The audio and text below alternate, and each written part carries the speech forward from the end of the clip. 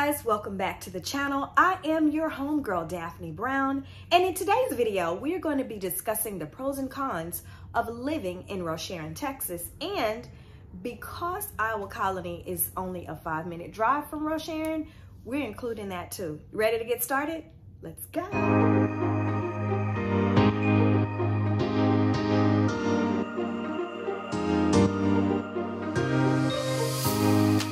All right, so the first pro in living in Rosharon is we have our own skydiving facility. Yay! Listen, this is a small town, right? And so that's a big deal for us, and we love it. From my home, I can sit out on the front porch. I can see people fall from the sky with their parachutes, of course. And it's an amazing view. Now, of course, I haven't tried it yet, but I will be trying it this year, and I'm gonna bring you guys along with me when I do it. Stay tuned, that's gonna be in a future video. But yes, we do have a skydiving facility that brings so many people to the area. So we are really, really happy about that. Rosharon. Rosharon is also very quiet, very peaceful because we are 30 minutes outside of Houston. We don't have to live in that hustle and bustle. Rosharon in Iowa Colony also offers you a mix of rural and suburban life. And so as a result of that, we have a lot of green space.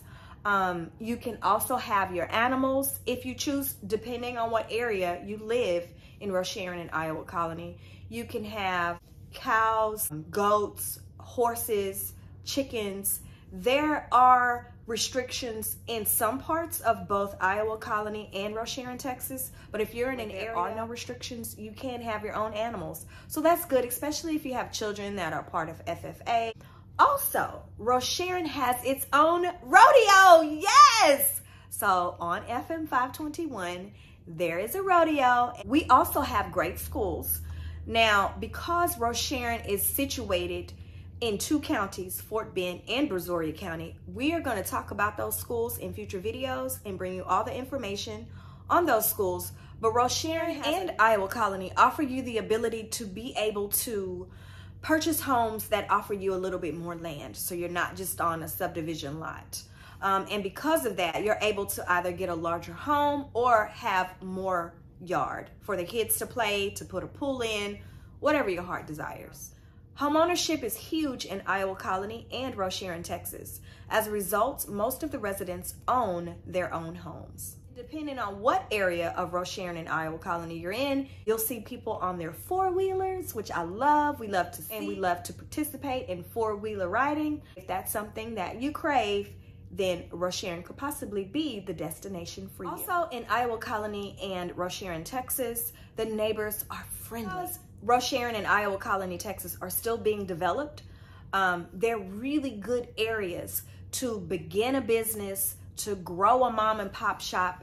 It's a good foundation right now to get in on it because we're only growing. So if you have a mom and pop shop and you're looking to start a business, expand a business, this may be the place for you. Rosharon and Iowa Colony are very diverse in religions and cultures as well. We have lots of churches in the area. I want to say the biggest church that we have is the Word of Restoration, located off of FM 521. Now that we've covered the pros of living in Rosharon and Iowa Colony, Texas, let us talk about the cons. So I will start off by telling you this. Because we are still a relatively small town, we don't have a lot of street lights. We have a lot of county roads that don't have a lot of street lights.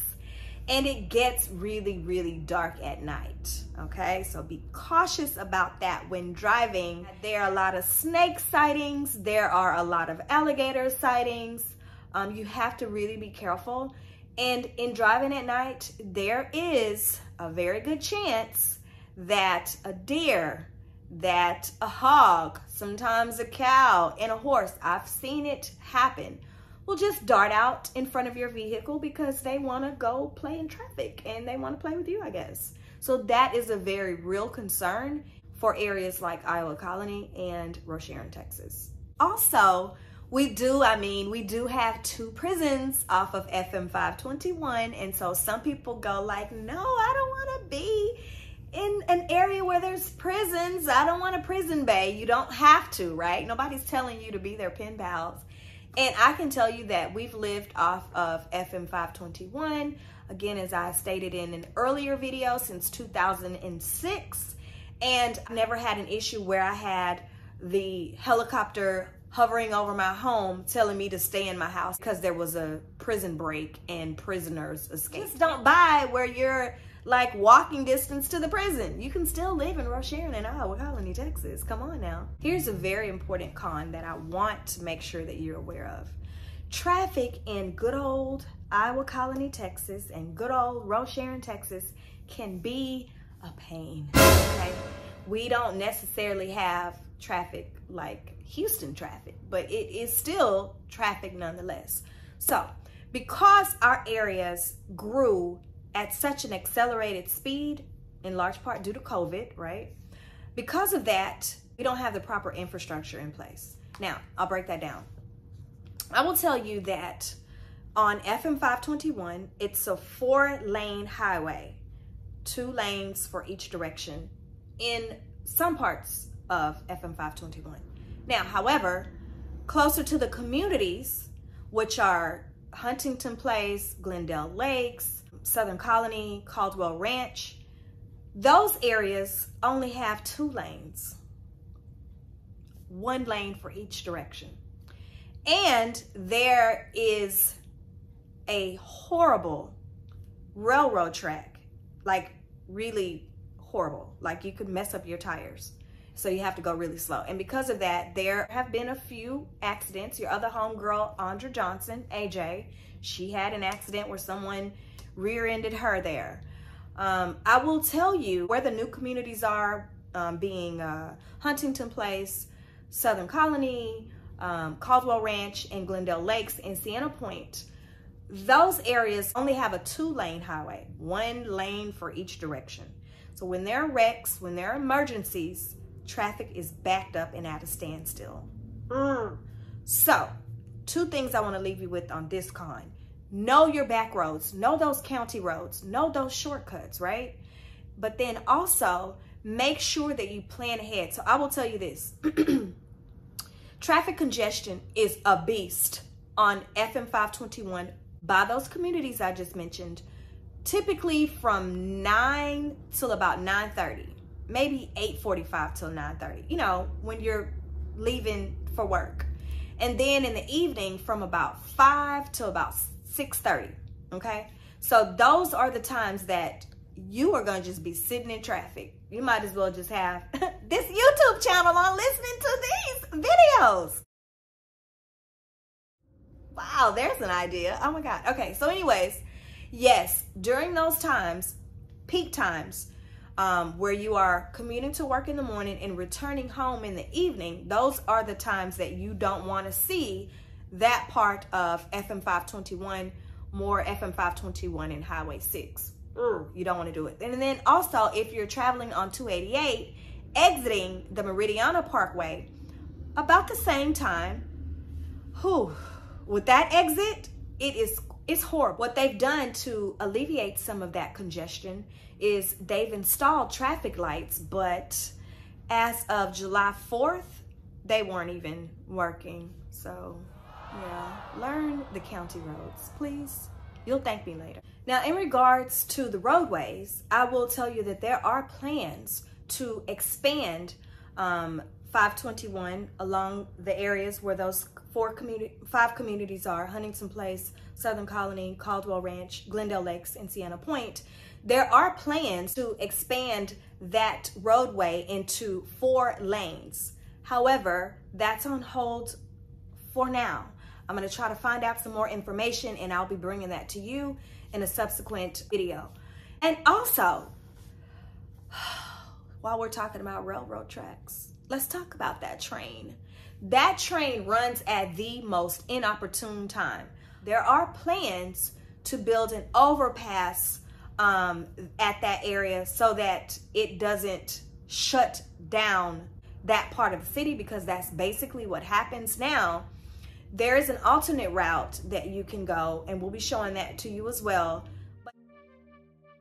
One step forward, 2 steps backward. People who live in Rosharon understand that you need to drive. So to get to the malls, our closest being Pearland Town Center, it's about a 20-minute drive. And if you want to go to First Colony Mall, be prepared to endure a 40-minute drive. We also like to shop in bulk, so it's a very good thing that we're only 20 minutes away from both Sam's and Costco. When grocery shopping and or regular household item shopping, we have Kroger, H-E-B, and Walmart, and they're all three located in Angleton, and you can get to Angleton in 15 minutes from Rosharon. However, if you choose to go in the opposite direction, which is in the Missouri City, Siena area, you can also get to all three of those locations in about 20 to 25 minutes. You can also choose to go to Pearland, and that drive time is going to be about 25 to 30 minutes.